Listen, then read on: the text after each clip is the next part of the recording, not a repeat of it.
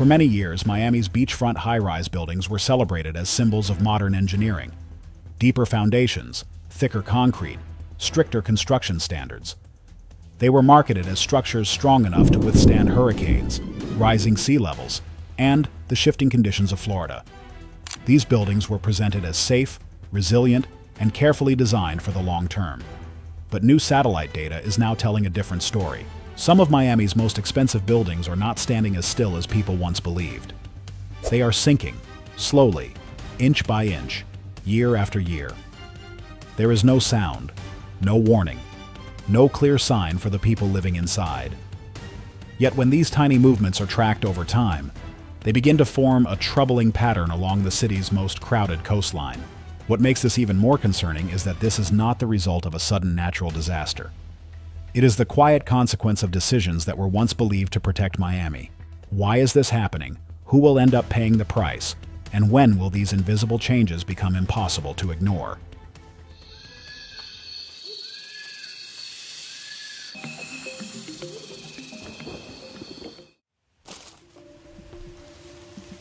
One, what nobody notices beneath Miami's oceanfront balconies. For years, people in Miami held on to a familiar belief. These coastal high-rise buildings were built to last. They were designed to withstand strong winds, heavy rain, and constant exposure to saltwater. When buyers moved in, they were told about thicker concrete, deeper support columns, and newer building standards compared to earlier generations. All of this reinforced a simple promise that these were carefully calculated structures. Everyday life made that promise feel even more real. In the morning, balcony doors opened to ocean air drifting into the living room. Elevators ran smoothly. Rooftop pools opened on time. Cars moved in and out of parking garages without issue. For most residents, the building felt no different from any other modern structure. There was no reason to suspect that anything below the surface was wrong. In fact, if someone had asked at the time whether these buildings were at risk, most people would have said no. There were no emergency warnings, no unusual repair notices, no calls to pay attention to the foundations or structural supports. The city moved along at its usual pace and everything appeared normal. But the most significant changes often do not happen where people can easily see them. They do not arrive with loud noises, and they do not show up during a storm. They happen slowly, in silence, and are usually noticed only when someone looks back over many years. For a long time, satellites passing over Miami along the same fixed paths kept recording images of the same buildings, the same rooftops, the same balconies. When researchers compared those images over time, they began to notice something unexpected. Some coastal buildings were not completely stationary. Their position was changing, very slowly, in a vertical direction. The change was so small that residents could not feel it during daily life. No one woke up to find the floor lower than before. No one felt the building tilt or shake. But when the data was tracked continuously over many years, the movement became clearer. What caught researchers' attention was not how big or small the numbers were, but how consistent the movement was. This was not a sudden event during a hurricane season. It was a slow, steady process that continued year after year. More importantly, most of these buildings were not under construction. They had been completed long ago, fully occupied, and widely considered settled in the way most people understand that term. That fact raises an uncomfortable question. If buildings thought to be stable are still changing over time, what does that say about the ground the entire city is resting on? From there, a series of very practical questions began to take shape in people's minds. Not questions about satellites or technology, but questions tied to everyday life. Will these quiet changes affect maintenance costs, home values, or insurance? And more importantly, if everything continues to happen in silence, when will these changes stop being confined to technical reports and become something residents can no longer ignore? 2. What Miami is built on and how it moves. When people think about Miami's beachfront high-rise buildings, many imagine them standing on solid ground, similar to cities built on hard rock. But Miami's reality is different. Most of the coastal areas where people live sit on a narrow stretch of land formed from sand, ancient coral, and limestone typical of South Florida. This ground is strong enough to build on, but it is not something that remains completely still over time. Put simply, the ground beneath Miami can respond. Water moves through these limestone layers. Pressure from what is built above can spread downward. When a large amount of weight sits in place for long periods, the ground does not suddenly collapse. Instead, it compresses gradually, little by little. This compression happens so slowly that people rarely notice it during everyday life. This is not unfamiliar territory for construction professionals. Engineers understand that after a building is completed, it goes through a settling phase, when the foundation gradually stabilizes under its own weight. After some time, this process is considered finished and the building is assumed to be still in the way most people understand it. Miami's challenge is that the ground is not supporting just one building at a time. Over many years, older low-rise structures have been replaced by taller and heavier towers. Empty lots have become developments with deep underground garages. Each new project adds weight, but also changes how soil and water interact beneath the city's surface. Water plays an even larger role than what can be seen. Water from the ocean, from heavy rainfall, and from drainage systems moves constantly through the limestone below Miami. As water levels shift, and as flow is redirected to manage flooding, the ground can respond in slow but persistent ways. These responses rarely create clear warning signs in the short term. Because these movements happen so gradually, they went largely unnoticed for many years. Residents did not feel floors lowering. Large cracks did not suddenly appear. The city carried on as usual. Based on daily experience alone, there was little reason to suspect the ground was changing. That began to shift only when the city was viewed from a different perspective. Not from the street, but from above. Over many consecutive years, Earth-observing satellites passed over Miami along repeated paths. Each time they recorded the position of the same buildings, the same rooftops, the same balcony corners, with enough precision to detect very small differences over time. When these images were compared year after year, some locations were no longer exactly where they had been. The shifts were not dramatic, just small movements repeating over and over. Looked at on their own, they seemed insignificant. But when viewed together across many years, these movements became clearer and harder to dismiss. It is important to understand that satellite data does not say a building is dangerous or about to fail. It does not issue emergency warnings. What it provides is a signal that the ground and the structures above it are still adjusting, even after they were thought to be stable.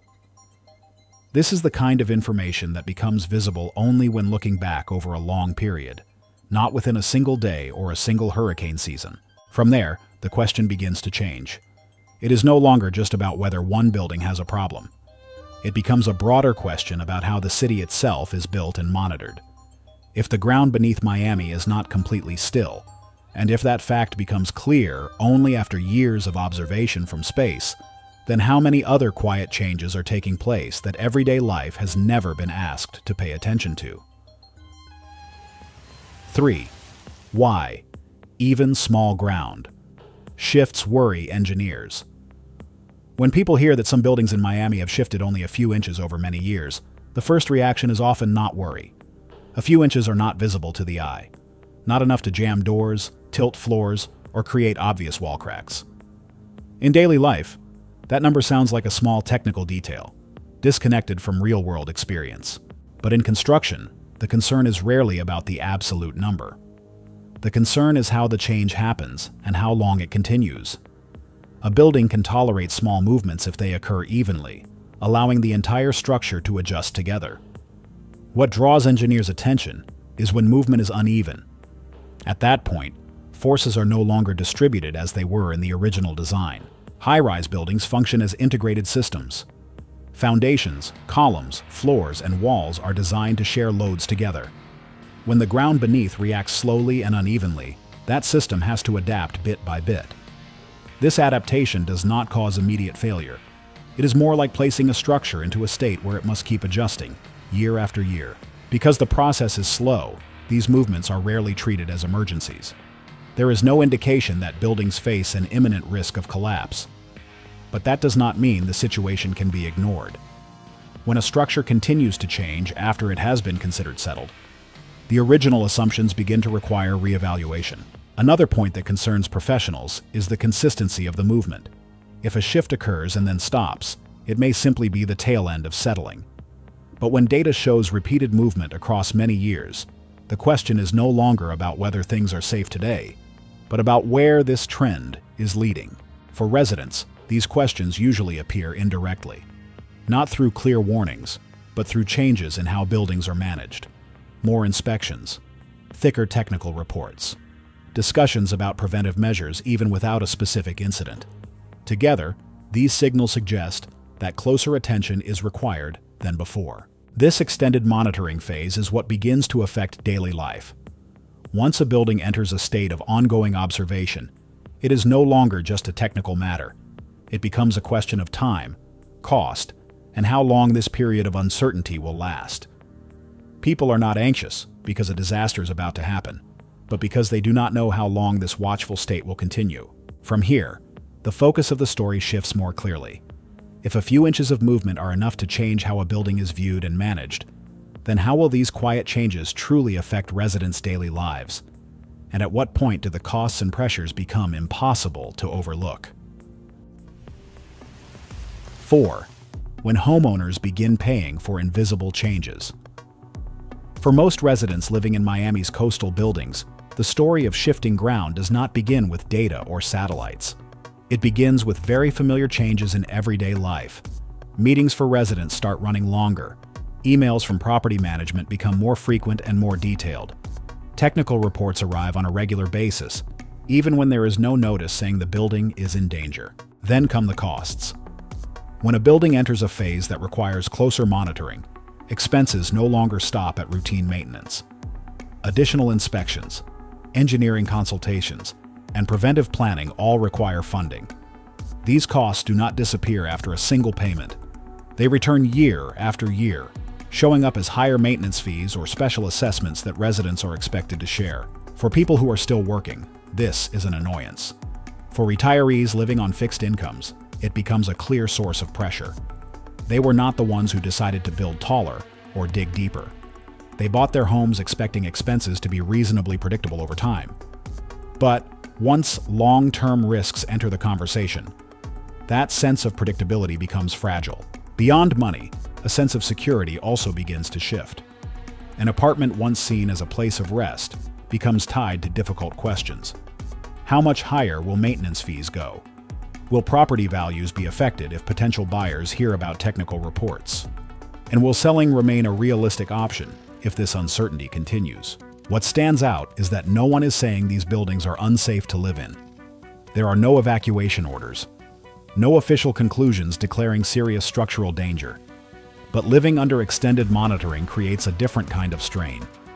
It is the strain of carrying ongoing costs and uncertainty without knowing when stability will truly return. For many residents, the story is no longer about a few inches of movement in a technical report. It becomes a story about their life plans, about whether they can remain long-term as they once intended, and about why these long-term consequences only began to surface long after the construction decisions had already been made. This is where a larger question starts to take shape. When residents are the ones bearing years of cost and uncertainty, how were the original decisions that led to this situation made? And who is responsible for the gap between the moment construction was completed and the moment the consequences became visible? 5. Development decisions that outlast their decision makers. Throughout Miami's development, coastal construction has never been random. Waterfront land has grown increasingly expensive. Demand for ocean views has continued to rise. And within limited space, the most common way to maximize value has been to build taller and heavier. That logic has shaped the city's skyline for decades. Within that framework, developers generally act according to what the system encourages. They buy land, apply for permits under existing regulations, complete construction, and sell into the market. Once a project is finished, their direct role usually ends as well. What happens in the 10 or 20 years that follow often falls outside the original business cycle. The problem lies in the gap between those two timelines. Real estate development cycles are measured in years, but the ground and the structures above it respond on a much longer timescale. Slow, small, cumulative movements do not align with how short-term market risks are typically evaluated. They often become noticeable only after buildings are fully sold and occupied. This does not mean buildings were constructed carelessly or in violation of rules. Most were legally permitted and met the standards in place at the time of construction. But those standards were based on assumptions from an earlier period, when long-term monitoring tools and multi-year data were not as widely available as they are today. The movements observed later simply were not part of how risk was previously assessed. In addition, continuous construction within a confined area can produce cumulative effects. Repeated excavation, added loads, and closely spaced projects over time can cause the ground to adjust again and again. Each new development does not just sit on the land. It can also indirectly influence nearby structures that have existed for years. Seen as a whole, the story is no longer about whether a single project was right or wrong. It becomes a question of how a coastal city balances rapid development with long-term consequences. Construction decisions are made during a specific period, but their effects can last far longer than the time the decision makers themselves remain part of the picture. From here, another question becomes clearer. As buildings continue to stand and residents continue to carry long-term consequences, where does the role of regulation and permitting fit in monitoring, updating, and adjusting decisions made long ago, before these quiet changes became an unavoidable burden? 6. The question Miami still has not answered. Looking at the full story, the most striking point is not whether buildings are standing today. Most continue to operate normally. People still live in them. The city remains active and crowded. There is no sign of an immediate crisis.